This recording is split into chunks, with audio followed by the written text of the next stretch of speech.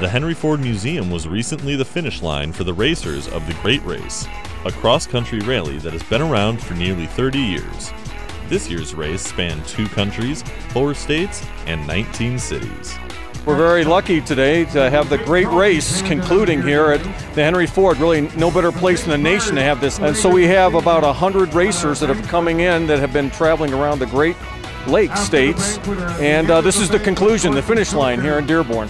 We're going to see a number of cars from the early 20th century forward, and they're competing against one another and the clock historically for the distance and the type of vehicle that they're racing against. The race required teams of 2, a driver and a navigator, to race against the clock and against each other.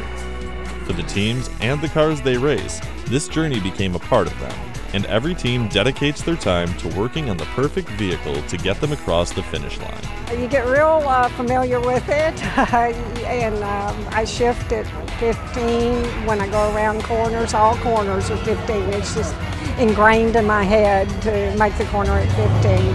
And then you go the speed and you hold speed, and you can hear the engine, so it's just part of you. We've been doing this about 10 years now. This is our 8th Great Race, but we've been doing it about 10 years. We've worked together. We've gone through several different cars, trying to get a car that we thought would have a good factor and would be competitive. With the great automotive history, Dearborn and the Henry Ford were an ideal location for the race's closing ceremonies. The Henry Ford is the home to America's oldest car show, Old Car Festival, which occurs annually in September. And of course, the birthplace of the modern assembly line with Henry Ford in the early 20th century, the birthplace of the Model T. Dearborn's where it all happened. It's a perfect location to have a great event like this.